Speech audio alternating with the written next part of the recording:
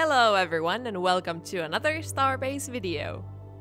One of the various ways you can make money in Starbase is transportation. This includes completing transportation missions, or simply buying load from one place, transporting, and selling for a higher price at another place.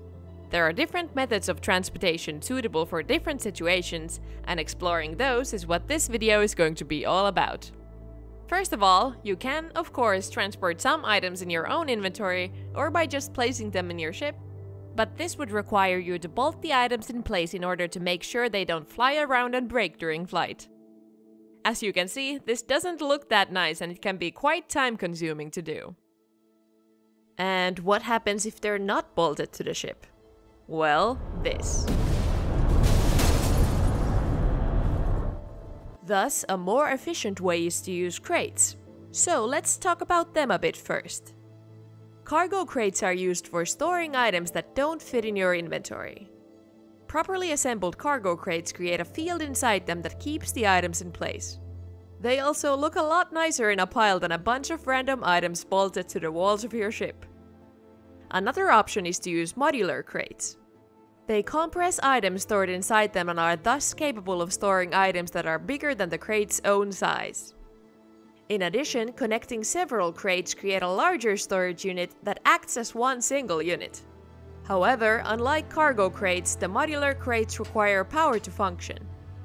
They have an inbuilt battery that can power the crate for a short period of time, but it's better to connect them to an external power source during transportation. All in all, the two different crates are quite useful when attempting to boost the amount of goods you can transport at a time for maximum profit. Now, here are a few different ways you can safely transport your items to your destination of choice. One option is to simply bolt the crates inside your ship. This is a simple solution that doesn't require any extra devices.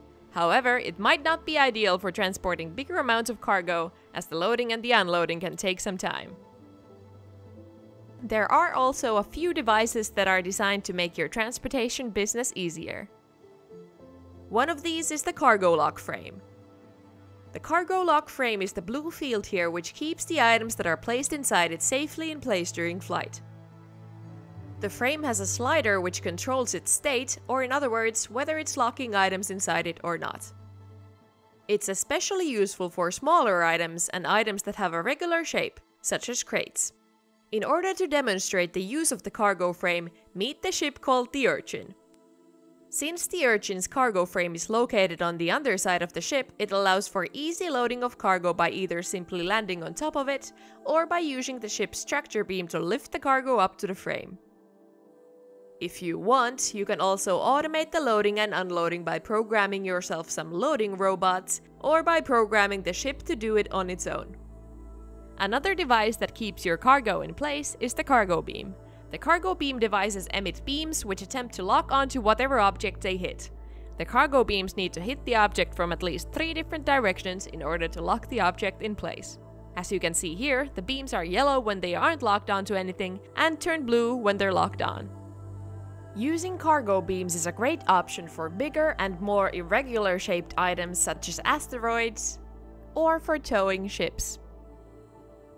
That's it with the ways of cargo transportation that we're going to explore here, but you can, of course, always think of your own way of doing things and build that, as Starbase offers plenty of tools for designing and programming ships yourself.